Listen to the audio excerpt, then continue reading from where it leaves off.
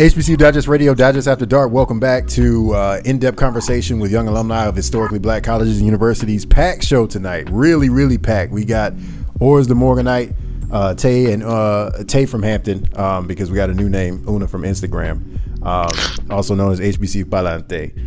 Winston get him into school, line brother Katie and frat brother Eric. So we got a really packed show tonight. A lot of headlines today.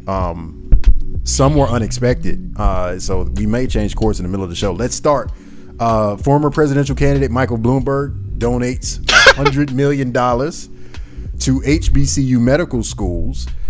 So this is going to eliminate debt for students at Howard's Medical School, Meharry Medical School, Morehouse College of Medicine, and Charles Drew. Wait. We have to clarify to three HBCUs and a predominantly and one PBI and a predominantly black institution. You are correct, bro. Do you guys see that paying off student debt is the new wave for HBCU philanthropy? Because this is what, 2 years, 2 times in the last 3 years where somebody has come forward and said, I'm going to pay off all of your debt. Is that the new give to an HBCU wave? Because there was a lot of questions around that with Morehouse. Are they really giving it to the school? Which in turn they did do. They did funnel the money to Morehouse, and then Morehouse, which got credit for the gift, then paid off folks' debt. I don't know the particulars of this one, if they're going to give it to each of these schools and then they'll pay off the debt that way. But is this the new wave to say, let's eliminate debt? What do you guys think? Hey, it has to be for us because we had one of our situation. You know, he was, as a result of that donation, he didn't have any debt, and he gave, and in turn gave some of that money to Morehouse, and in turn he's being able to help other young men who want to go to Morehouse as well from our program as a result of that gift. So it's definitely a conversation. I'm like, I mean, it's easy to say to a young person, look at these institutions where historically that's something that happens. So your investment is going to be even greater on top of what you get from the education and the experience. You also have an opportunity that you may be able to graduate from said institution debt free, which allows you some freedoms and some abilities to be able to do things you wouldn't normally do. So it absolutely, I hope it's a wave. I sure hope it's a conversation going forward that folks can say this is a way we can invest in historically black colleges and universities, is to help eliminate debt for these students who are going through there, especially because we know, I think there's a I'll just say from my perspective, I don't know about global, but in conversation of if you go to HBCU, you're going to be in debt. You're going to have to choose. You don't go. They're too expensive. None of them are in Michigan anyway. It costs too much money to go away. So just being able to eliminate barriers like that and have real conversation about opportunities that exist when you make that choice, it absolutely is a valuable tool and conversation piece. And I hope that the wave is folks considering to do that more if they're going to make that investment. Hey, we could do it this way, and here's the benefit of doing it that way. Ona, your shirt says that you have multiple degrees and zero chill. What would it have meant to you on your doctorate journey to wake up one day and somebody tells you, hey, you know what, this doctorate, that's on us? What does that do for your career? What does that do for lifestyle? What does it change about your academic pursuit? She's on mute. I forgot. She can't find the button. Multiple degrees on mute. Oh no. Oh no. Well, let me while she finds the button, let me see who's not on. KD, yeah. Most of your stuff was paid for. Is that true? Military? No. God, no. No. I gotta remember, I stopped going to school midway through. Okay. And then came back. So the second half, I had a lot of it paid for. But I hope this is the wave. Look, I hope that, somebody gives Coppin State University a gift to just the nursing program, right? So now you send all of these working professionals into the field with no debt.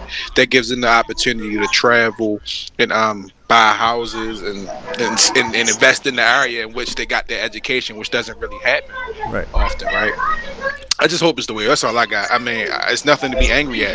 It's any win for HBCU is a win for me. That's all I got. Taylor, what do you think? I think really talking about the wave, I think it's the wave also now because it's part of the larger conversation of student and college debt across the nation. And so I think it's even, I think it's the wave as we talk about higher ed in general, as we're talking about debt, and as we're talking about just folks in general, and like how much they are having, especially in med school. So as someone who works at a med school and works at one of the more expensive med schools like across the country, I see how debt impacts medical students. I see how it can hinder whether folks want to choose to go into certain residencies, deciding if they want to be a Black surgeon, because a surgery residency is longer than, other residencies. So, figuring out when we talk about like how are we increasing Black doctors, debt elimination is one too, but even thinking about the process after when they go into their residencies, how are we assisting them with that? So I also think a lot about travel. So I am excited at the fact that we're eliminating debt, but I also want to then bring it to the conversation about how are we supporting students currently while they're in it. When I learned how much folks are spending to fly to residency interviews, when I learned about how students, how much they're paying for lodging. One of my students, I know they paid $12,000, and that was outside of their tuition and everything that they paid for, just for them to interview for residency programs. Out of pocket?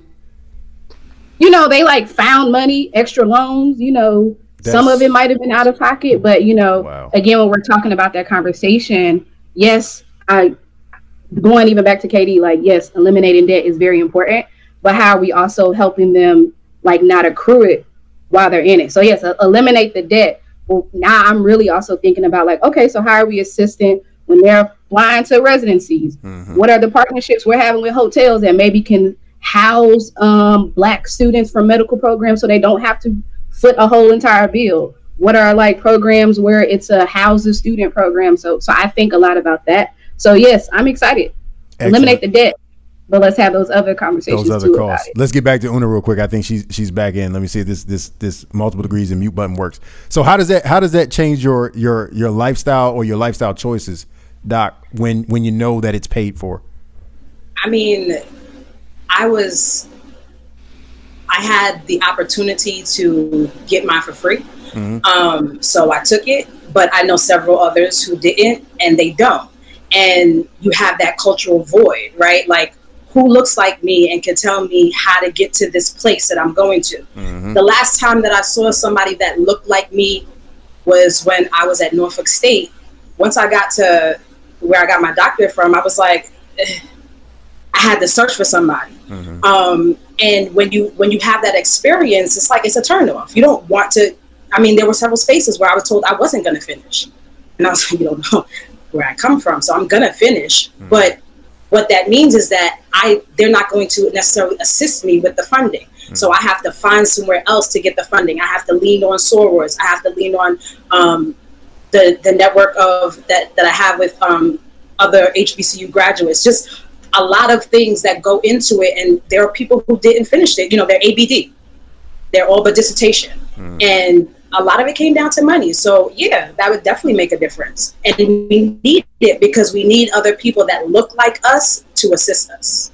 Not to say that I'm worried or concerned, because I don't want to make it seem like this is a negative, but do you think that gifts like this, especially because of the amount, when you see a Robert Smith paying off a whole graduating class's student debt, when you see Michael Bloomberg paying off a whole graduating class's extenuating debt, that's a trend that will start, and we are in the middle of a trend for giving to HBCUs, but do you think that they will go in one direction and we'll forget some of the other areas of need that the students have? Do you think that that's a concern, or I'll start with you? I would say it could be. I think that a larger issue is that the amount of debt these students have to take on to start with. And so in some ways, obviously given to the schools in the front end, and I hate to be the boogeyman about this, but these schools still get a lot of money, and it doesn't decrease the cost of attendance. Mm-hmm.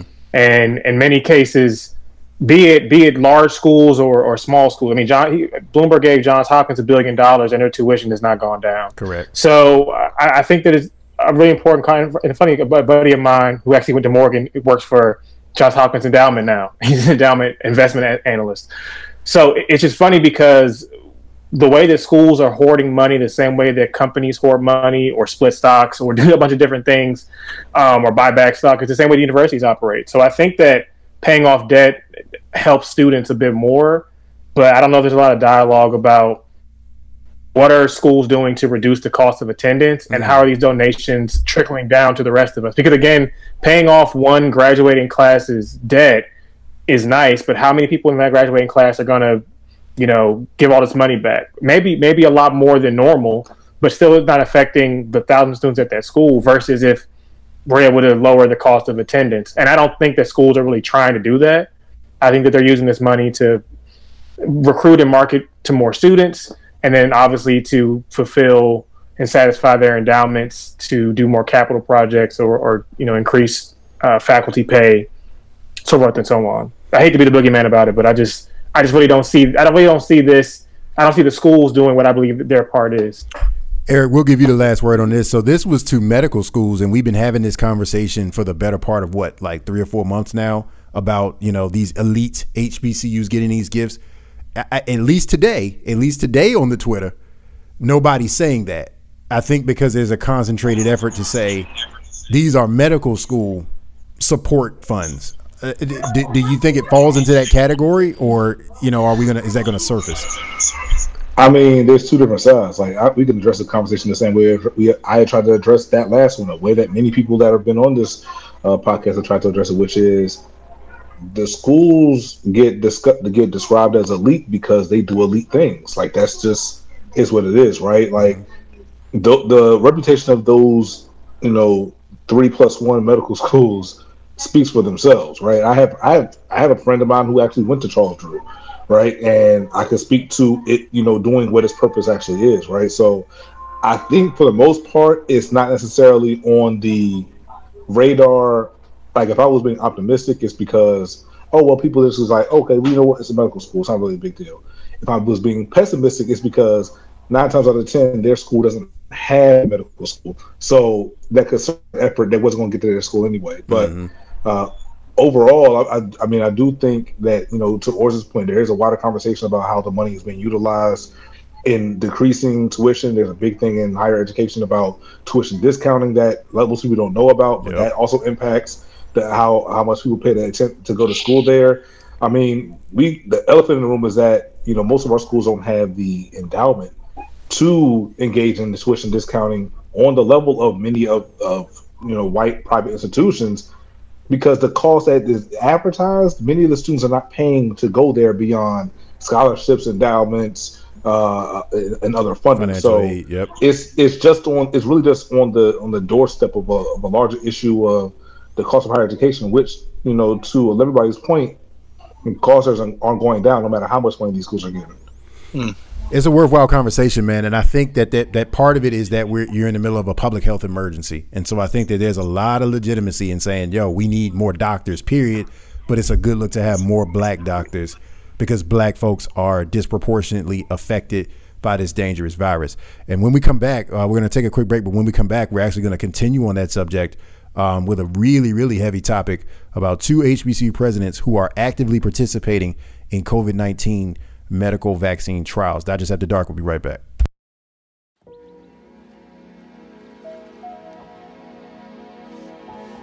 Digest After Dark, and we're back continuing the conversation on the public health and medical tip. We just wrapped up a conversation about Michael Bloomberg's gift to pay out the student debt for students at several historically and predominantly black medical schools across the country. And we continue that conversation with a big headline. 2 HBCU presidents, Dillard University President Walter Kimbrough and Xavier University of Louisiana C. Renaud Verrett, revealed today that they are participating, the 2 of them, in a coronavirus vaccine trial. So they have actively been injected with the vaccine or the pilot for a vaccine. And both have said that they are doing well so far. And they took the opportunity to talk about their experience to encourage other black folks in the campus communities to also participate, specifically because of the disproportionate rates by which African Americans are suffering from the virus. So around the horn, what do you guys think about? There's 2 sides to this. What do you think about those 2 gentlemen specifically doing it? as HBCU presidents, and what do you think Black America's position at this point in 2020, in the middle of a pandemic, is to medical trials, knowing our history, Tuskegee experiment, you know, Helolax at Johns Hopkins, which got brought up, and a lot of atrocities that have been committed against Black folks in the name of medical science.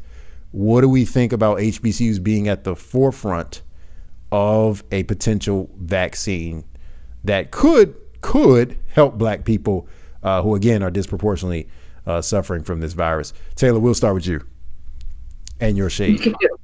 I didn't have any shade at all. I don't have any shade. I'm actually not being shady tree tonight. I think one of the things for me is that I'm always at a crossroads whenever we talk about vaccines, when we talk about health of Black folks in medicine, because as we talk about the historical implications and aspect there, I think it's important that when we talk about being at the forefront, like, we define what forefront means. And so forefront doesn't mean that HBCU stakeholders, we all need to be taking a vaccine. It can mean that we're at the forefront of how the transparency about this is being done. We can be at the forefront about how we are communicating and how we're even educating our HBCU stakeholders, our staff, student, faculty member, alums of our HBCUs about the entire process, so that we as Black folks can make the best informed decisions for ourselves. So when I think about how are we going to be in the forefront, I think about how are we disseminating this information? How are we being transparent? How are we talking about the fears and aspects behind it? And also, how are we going to ensure that we do not shame each other to either do it or don't do it? Because I think my biggest thing is, I think we have a responsibility as folks in the HBCU community, and especially the two presidents, to not necessarily shame or to put a guilt space on that we need to be saving ourselves, without recognizing that some folks cannot take it because of like health conditions, because of things of that nature. And so being at the forefront, also, I believe that we need to be in the space of how are we providing the best and the most accurate information for us as Black folks to make the decision ourselves. I don't want you to do a symbolism to like tell me like, oh, I'm your president, so now you definitely know that you possibly should be. I'm making you feel like you need to take it. No, empower me to make the decision, because you've given me the information to decide if this is how I'm going to be a part of the forefront of this vaccination and healing our community. Oris, what do you say about that when the HBCUs have a lot of power, a lot of cultural resonance to make that call, at least to get Black folks in the conversation about participating? But some, like a lot of our citizens and a lot of our community members, are nervous, and reasonably so, about being involved in it. I would say it's probably fair to say that it can work in some areas and not in others. They can't go to Tuskegee University with the vaccine trial. It's just not going to work. I don't mean to laugh, but I mean, I'm just being serious. So correct, they can't, exactly. they can't come to Morgan or Coppin because Henrietta Lacks is like, again, it's very, very, very close to the campus community. Right. So it's funny. I just watched Project Power on Netflix, which is very like scary to talk about this right now, that both HBCU presidents in New Orleans are taking this vaccine, and we just saw. I'm just saying, like, art imitates life in a sense. In a sense, right. And so when you think about all these different things, it's just like, would I personally want to take it? No. But I do know that from what the CDC has said, the way they're going to put the vaccine out, they're going to start with like frontline healthcare professionals and then cycle down. I know I went to a school with the pharmacy school. So did Taylor and Una. Went to a school with the pharmacy school. So maybe it's good to start places like Hampton, like FAMU, like Xavier, where they do have a certain level of, I would say, community buy-in. Like I don't know about Hampton, but I'm sure they do. But like FAMU has a big presence, especially the pharmacy school, in the community. They do a lot of like free HIV checks. They do all the pharmacists who are in the school work with the community with especially with HIV, a lot with HIV in terms of antiviral medicines and educating the community. So they have that type of cultural trust there. So maybe start there. Is there legitimately anything that the medical community or the CDC or any kind of organized body could say that would make Black and brown people feel like, all right, I'll give it a shot? nah. Right. Like, period. Like, nah. Because there's too much history there. Right. I listened to Minister Farrakhan when he spoke, and he specifically said, don't. My paternal cousins are members, and they you know, I'm not. And they definitely were like, yeah, we're not until somebody in our community that we trust makes the vaccine and then tests the vaccine, we are not going to be a part of that, and you won't either. Okay. So yeah, no, something else has to go there. There needs to be a bridge there, and I don't know how to build it, but there's one in Brooklyn that I'm selling. So that's an excellent point, actually. So Eric, do you feel like the CDC and the White House or the NIH should be more active in saying, hey, HBCUs, be more involved with the clinical trials? I believe the government should take an active role, and more specifically the CDC should take a more active role in finding out how they can start to, at a higher rate, hire a lot of these STEM majors that are coming out of HBCUs, so that these are the people who are doing the research, so that these are people who actually have some type of connection to the community where they can actually sit here and say, this thing that we're doing is going to be okay for our people. I'm not talking about putting out a token that's just a face that you could say that, oh, this person looks like you and he's talking about things. I'm talking about, no, this person was in the lab, he was running the tests, he was doing everything like that. We know our schools produce a lot of black doctors, a lot of black researchers, black pharmacists. We know our schools do these things. So my question is now, if the CDC or the government came to me along the line saying, oh, we need HBCUs to now get people more active, my question is, who do they have on their end that has any insight to the black community on a real consistent basis that they can actually convince us that it's something safe to do? Who is involved? Because they'll tote out a black face real fast and not even consider anything black. Like prime example, like this will be common knowledge, and I can't say that this will happen because these are mostly intelligent people, but if the vaccine has a negative impact on people who have sickle cell disease, did anybody in your lab consider the fact that you're trying to push into a black community that is more often impacted by sickle cell genetically, like just numbers wise, right?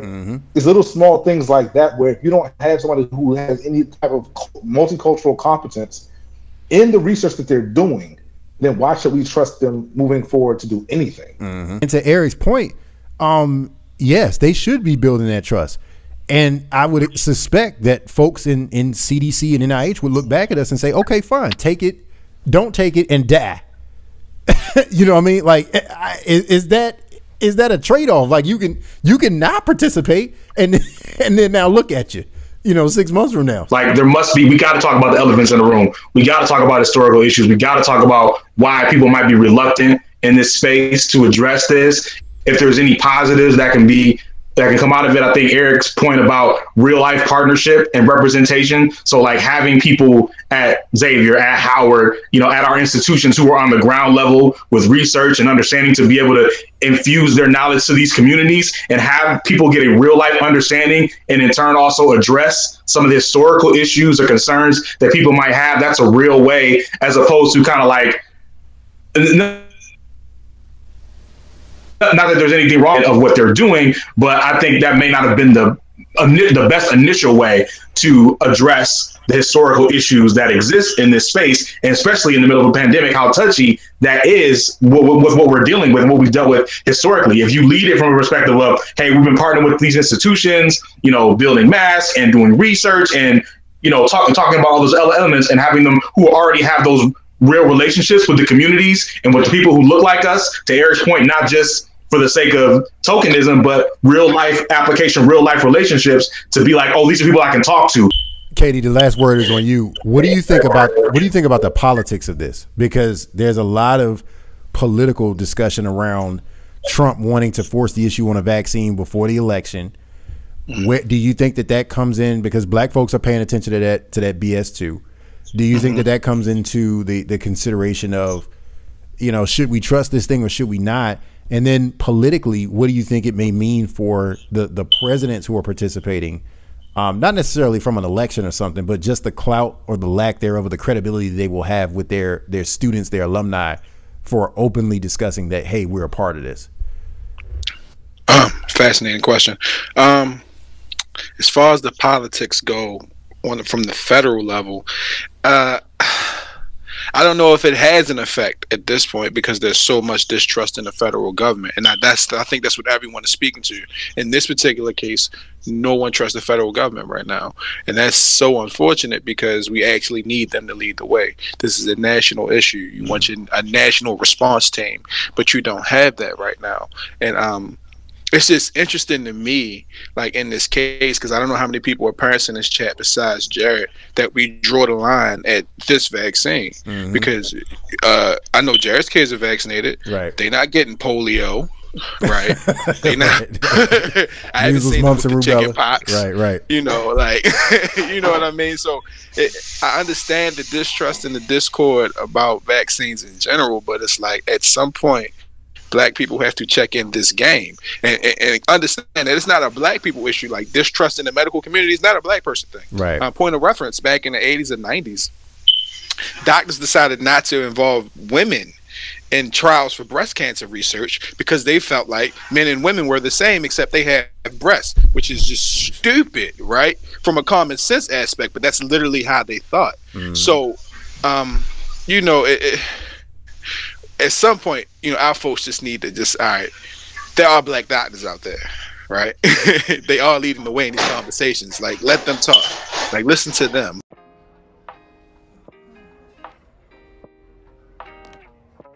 Dodgers After Dark, and we're back.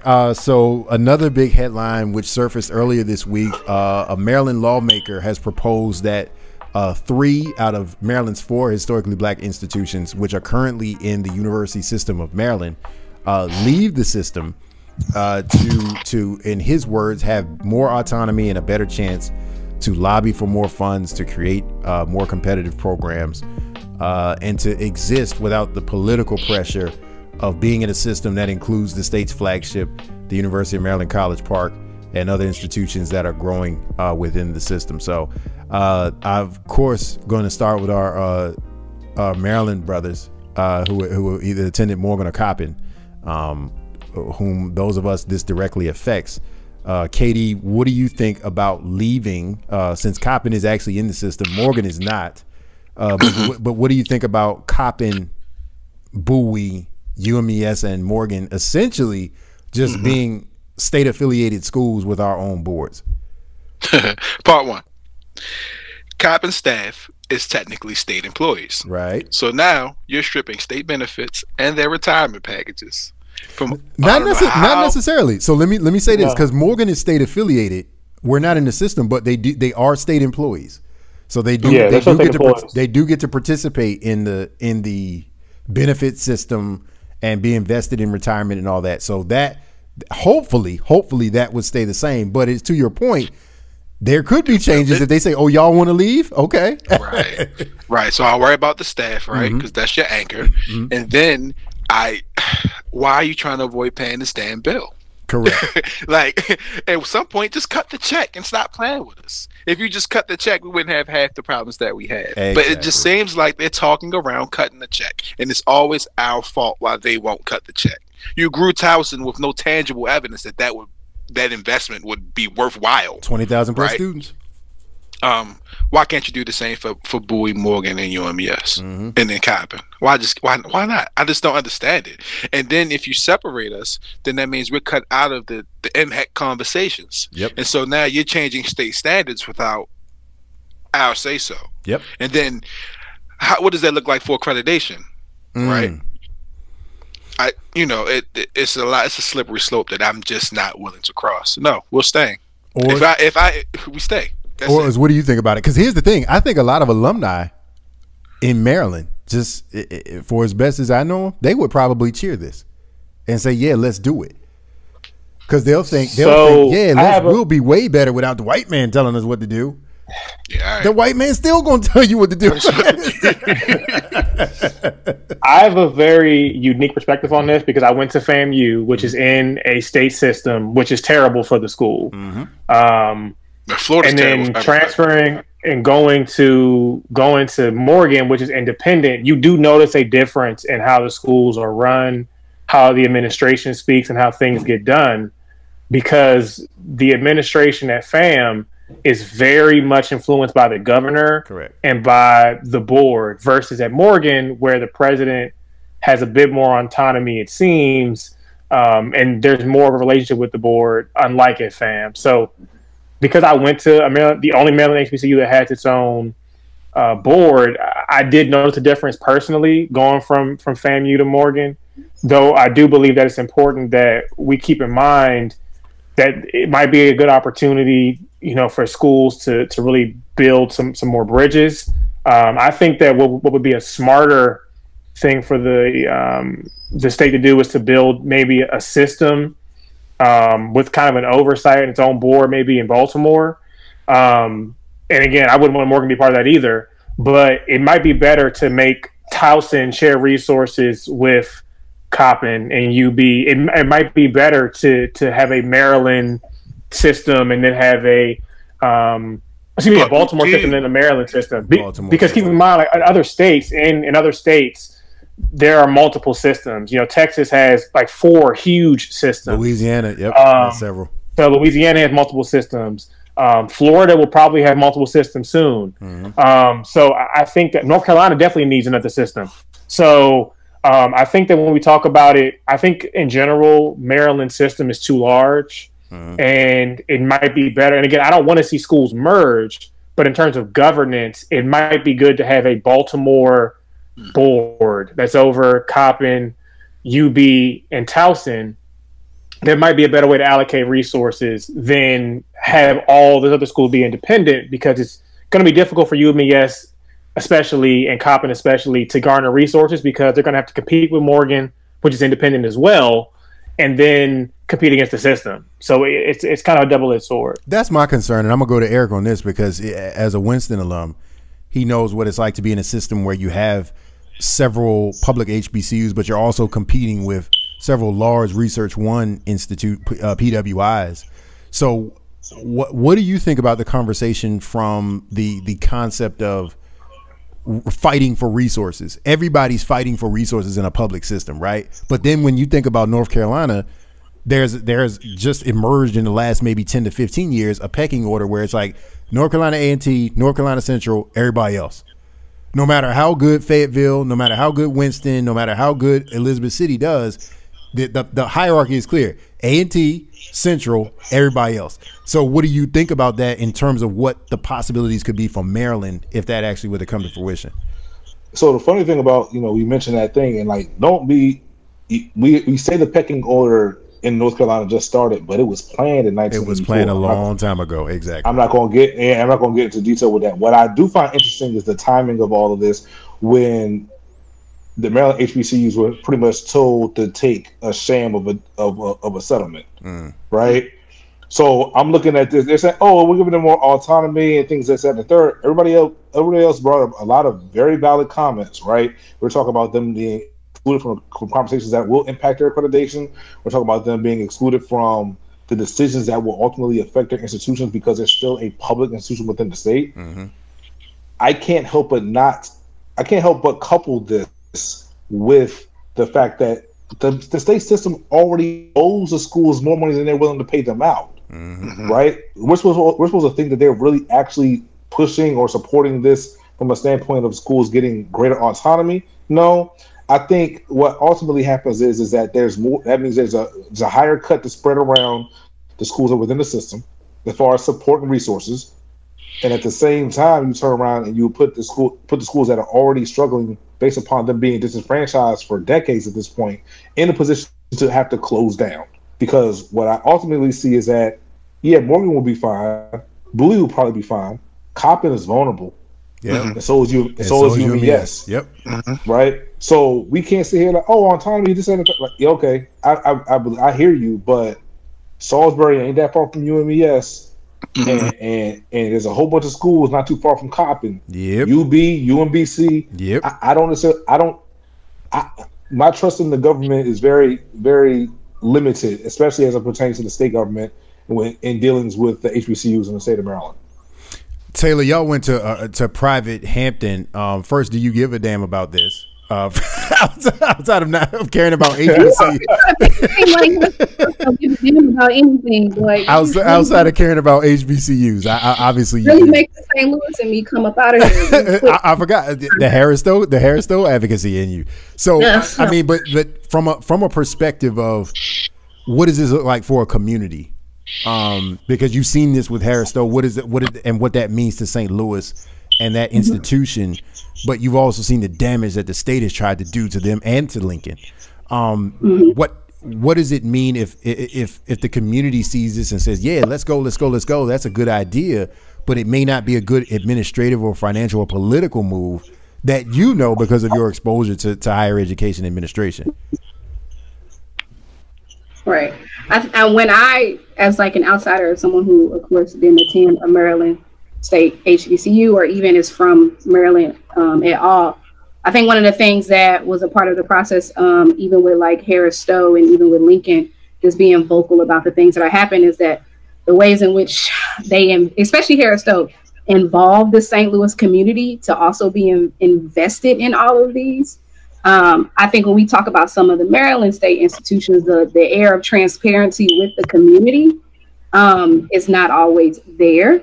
Harris Stowe was very intentional about how, at that time when Dr. Warmack was there, about having these conversations about when they meet with the state, that, town halls were happening where parents, family, and even if you didn't even attend Harris Stowe, but because you are a St. Louis native, Harris Stowe is your HBCU. So for me, looking in, when we talk about like, how is this involved in the community? I'm like, does the community even believe and understand all the nuances of this, and how has these institutions created the opportunity to understand it, and how have they not? So that's like how I see it from my lens, in those ways. Because even for Lincoln, and sometimes it's difficult because of the landscape of where they're at. They're in, Jefferson, Missouri. That's a totally different community than St. Louis City. And so even for Lincoln, it's a little bit difficult in how they're trying to get the community invested in helping them understand the decisions that they may be making or how the state may be impacting them, because Jefferson City, Missouri, showing the hell ain't St. Louis, Missouri. Because remember, St. Louis is actually St. Louis, USA. Like, we actually are not, a part of Missouri, so we don't even operate. St. Louis bias. Damn, I thought Baltimore was the only thing. See, and I told y'all about black folks talking about, I'm not from Maryland, I'm from Baltimore. I don't. Yeah. It's the but not the DMV specifically, not necessarily. We're Baltimore, Maryland. It's not for the DMV. No, Baltimore's not the DMV. St. Louis, USA. So like, give my million. I mean, don't get it twisted, because Norfolk's the same way. I don't. That whole area down there, like, it's like, they're not part of no counties. Every single city is its own standalone city. Yeah, so yeah. That whole region like that. I'm from Norfolk. Virginia's where, like, Virginia, like Virginia has like 400 independent cities. Like, it's a weird place. It's a weird commonwealth. We come together on a collective. Detroit's the same way. Detroit is the same way. You're from Detroit. You're not from Michigan. It's completely different. You know what's funny? Yeah. I'm interested in Winston's take on this, because you're in a situation where does Michigan have multiple systems? Because I will tell you this, it seems like Michigan State, University of Michigan, Central Michigan, Eastern Michigan, all that, they fight like everybody else, and they program, to siphon students away, even Wayne State and University of Detroit. So how could explain Michigan's higher education landscape, because there may be some lessons to take from that because of how competitive even those schools are, those PWIs are with themselves to try to attract resources or take away from somebody else. Yeah, no, really, I'll be quite candidly, it's University of Michigan and Michigan State and everybody else. Like, everybody else is trying to scrape for what they can get. As you see, Wayne State trying to create new initiatives to keep students in the city of Detroit and change wording and put things around. So it's like looking like, you can get a sweet deal if you just stay on home and come with us. They're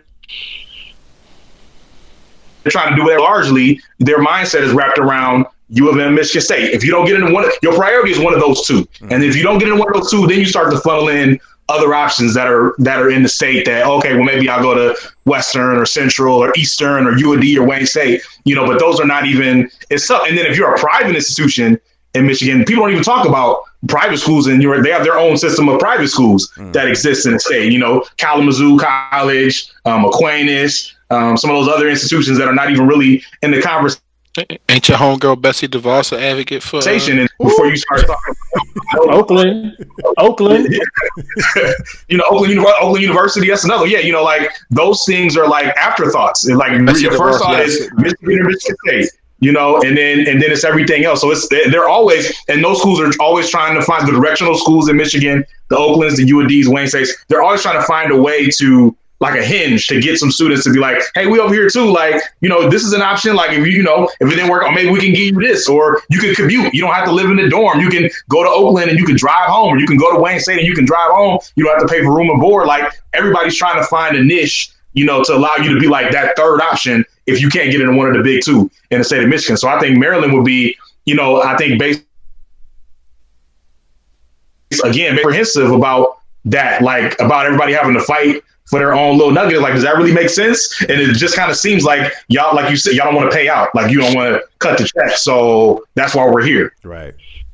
And then one thing that I've noticed as a Maryland State resident, somebody who's voted in the state for the past 12, 13 years or something like that, Hogan for the past 6 years has been trying to undermine HBCUs at every step of the way. Everybody he appoints has put the target on our back for whatever reason. That's just what I gather from it. For whatever reason, he does not want us to stand on our own, and or stand with the state. You know what's so funny about that is he is so out of step with the GOP and with Donald Trump in doing that, because Trump couldn't stop saying HBCUs during the convention. GOP has put money on a state level into HBCUs because of Trump's lead on this, about saying one of the ways you can convince black folks that I'm quote unquote for them, help HBCUs. And Hogan is so off that path, and it doesn't make political sense, particularly in a state where you got 4 of them. Why are you so far away from your party on this? Like, making him a ton of because it makes perfect sense. He wins. Exactly. Like, at the end of the day, the only places in Maryland he doesn't win are PG and Baltimore City. No, Baltimore. No, we have Baltimore Central City. Maryland. Right. Central Maryland in general, though. He went Montgomery County. He lose Montgomery County and Baltimore. He loses Montgomery County and Prince George's. Yeah. And he won, but he was like 50-50 in Montgomery County in 2018. Well, he's not. So, he has nothing else to run for in Maryland, so he's not getting a Senate seat. So the question is, does he want to run for president in 2020? He's been wanting to do that, but he's been buying his time. Maryland will tank him so fast. It's just so weird. No, he would not win Maryland. But it's just so weird that his party, even the most racist elements of the party, claim HBCUs, and he's just stiff arming. It makes perfect sense though. The one thing that you can say about the Tea Party is that they're low key the love child of Strom Thurmond. They might love HBCUs so much to keep black folks away from their white children. Right? And you just gotta look at it for what it is. Right. Now, Hogan is old Republican. He care about business and money.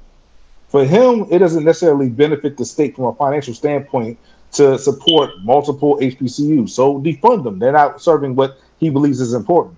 It makes perfect political sense for him as a Republican to do so. Do I agree with it? Absolutely not. But it also, literally is the dumbest play he could run. But okay, I hear what y'all saying. It's the dumbest play, but he wins because he's more sane than the rest of his party. Well, he wins also because black folks don't get up and make a bunch of noise about it here in Maryland. Oh no, but there's another reason as to why he always wins. We got to stop having our black people that look like us running for county exec and mayor positions in Central Maryland and using it to pat their own pockets and then get caught up.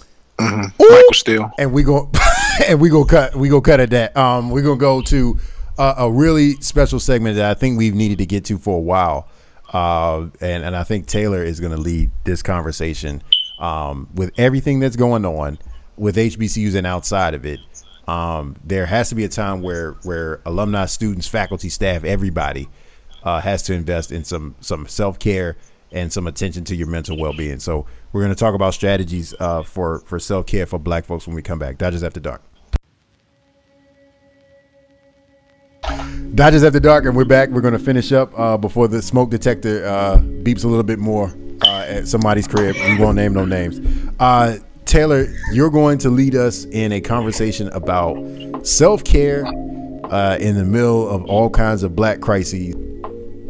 Yeah. So when we talk about self-care, one of the things that I've been like working with our faculty, staff, and students in the spaces of self-care is, one, how are we decentering whiteness when we talk about self-care? And so oftentimes when we talk about self-care, we're trying to talk about the ways in which, how are we trying to heal ourselves from the aspect of like racism, white harm that has been inflicted on us. But how do we start having a conversation about self-care for the well-being of ourselves?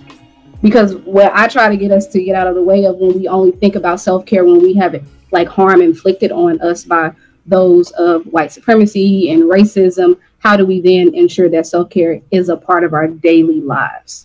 So self-care should move away from being triage, but to be an active thing in our lives. A daily routine. A daily routine. So how do we move from self-care being a triage and a response to high levels of stress, high levels of trauma? How do we embed that into our everyday lives as Black folks, and also decenter it from seeing self-care only from the lens of harm? It's like when we have the conversation of moving away from therapy and being more of well-being, and not just because of severe crisis. Like, yes, you can have therapy for crisis, but how do we talk about having self-care outside of that? So there are like several things that I have like people talk about, always creating like, what is your toolkit of self-care? So each and every last one of y'all, like, what's your toolkit? Like, Eric, what do you do for your self-care? Like, you just be like, it's hitting the fan, or it's not hitting the fan. What do you do besides having, washing pots and pans and beeping noises?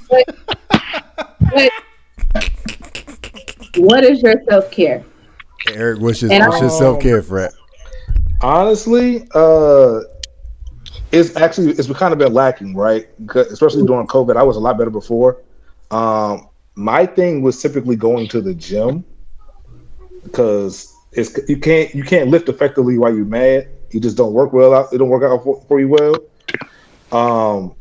And I didn't recognize how much that was actually an integral piece to my like health routine, or just like my mental health routine. Because I would go work out at like midnight, work out for 2 hours, go home, take a shower, go to sleep, and have like the best sleep and be able to like just get through the week. So now I'm just kind of struggling because you can't go, right? Because you can't go. And so then it's like, how do you rethink your self-care when you have forced notions removed from you? So we can't go to necessarily gyms. I mean, some of y'all can, depending on where you want to go. Taylor is not going to any public spaces because COVID. Because it's a pandemic. It's a goddamn pandemic every day. But thinking about the ways in which, if your self-care has been centered around capitalism, if your self-care has been centered around like you wanting to pay for things, having access to things, how do you then create it outside of that? So there's a few apps. So there's an app that I always recommend for Black folks, Black and Indigenous people, called Liberate. Yes, okay. Liberate. Like, liberate yourself. Okay. Liberate. Go be free. Take some notes. Recommend that. The great thing about the Liberate app is that it only has Black folks and Indigenous people who are facilitating conversations to help you heal, whether it is around race, whether it's around gender and sexuality, but it provides meditations, and also think about it like as like TED Talks too. So there's a free version that I highly recommend, and then there is a paid version if you do want to like opt into paying, but the free version works just as well.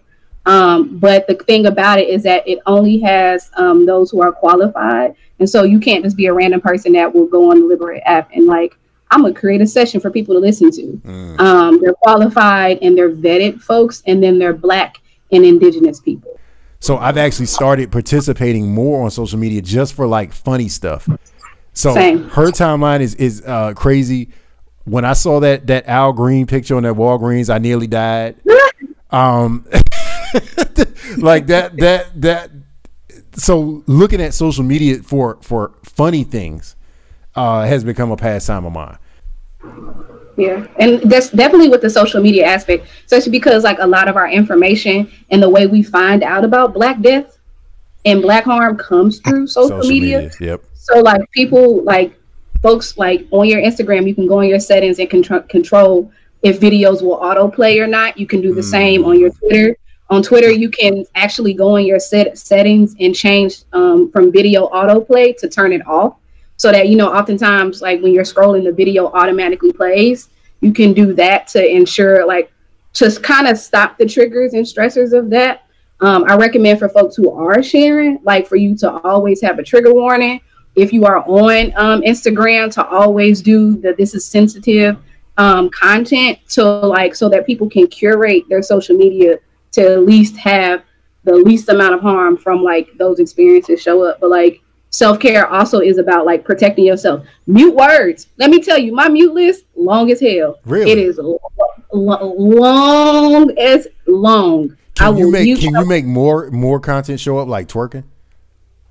Maybe, sure. Reddit is a good space. I wanted to filter, like, I want to see more twerking. Go ahead. This is a safe space. I mean, you can hashtag it. You can save on Instagram. You can save your hashtag for self-care. So for me, funny enough, this little composition book right here, I write down everything that I need to do for the day or the week, right? Just so that I'm not worried about it. And if ever I need some direction, I'm like, man, what the hell am I doing? Oh, let me jump in my book real quick. That tells me what I need to focus on. And then, like y'all say, 6 feet to my right is my Rogue Fitness rack. So I've been lifting pretty much this entire quarantine since I can't go to the gym because I just absolutely refuse to visit a gym.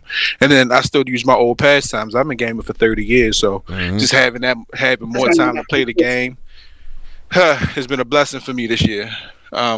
You know, and then again, I talk to my people when I need to. That's always been helpful. True. Sometimes just listening, just to make sure I'm not the only one that's going through what we're going through, is good enough for me.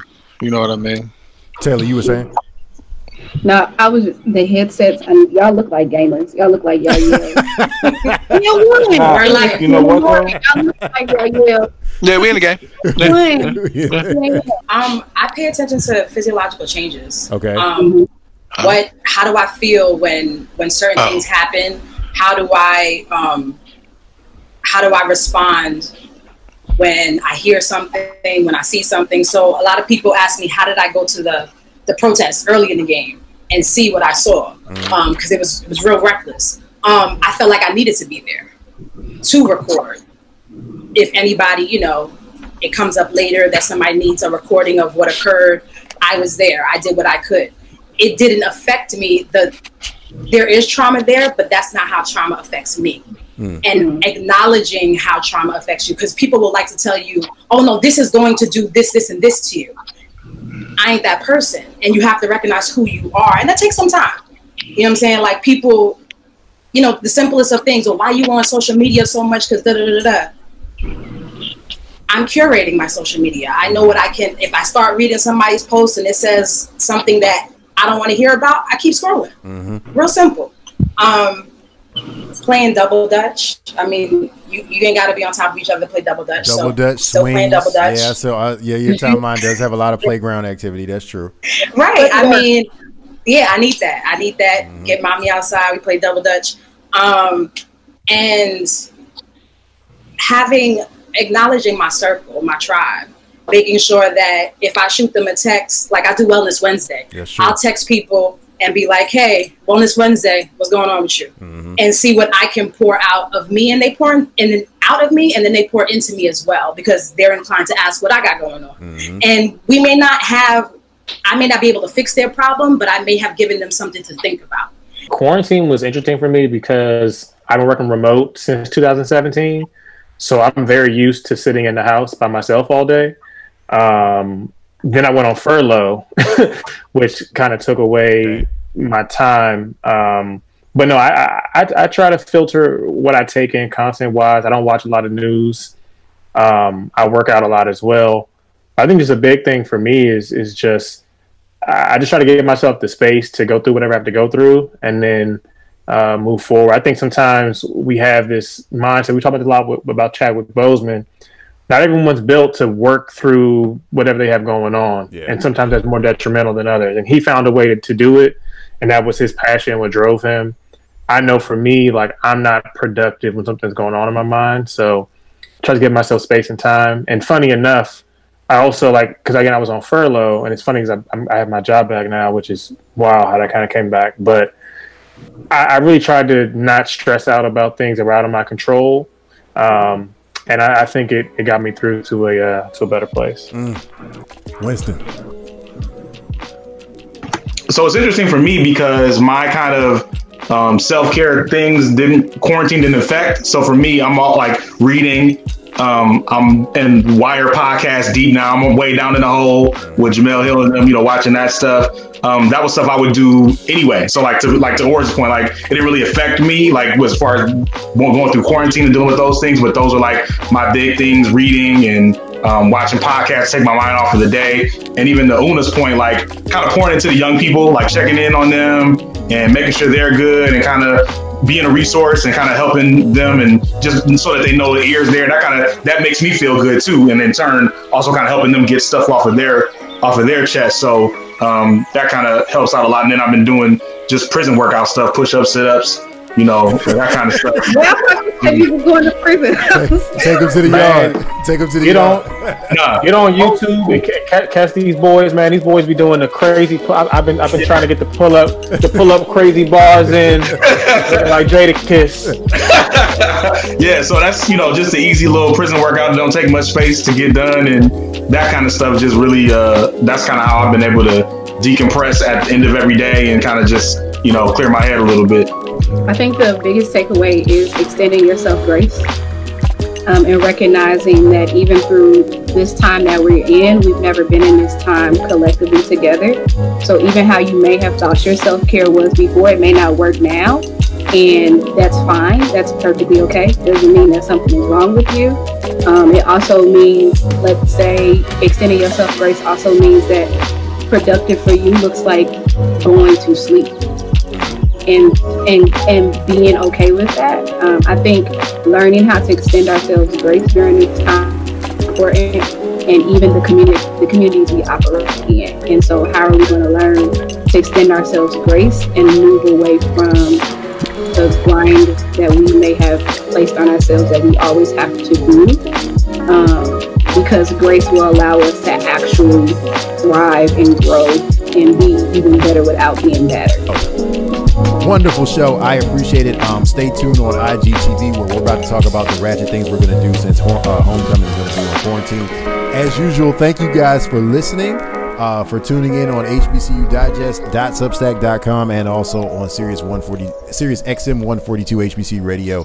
I'm proud of Howard University. We'll see you next time. Peace.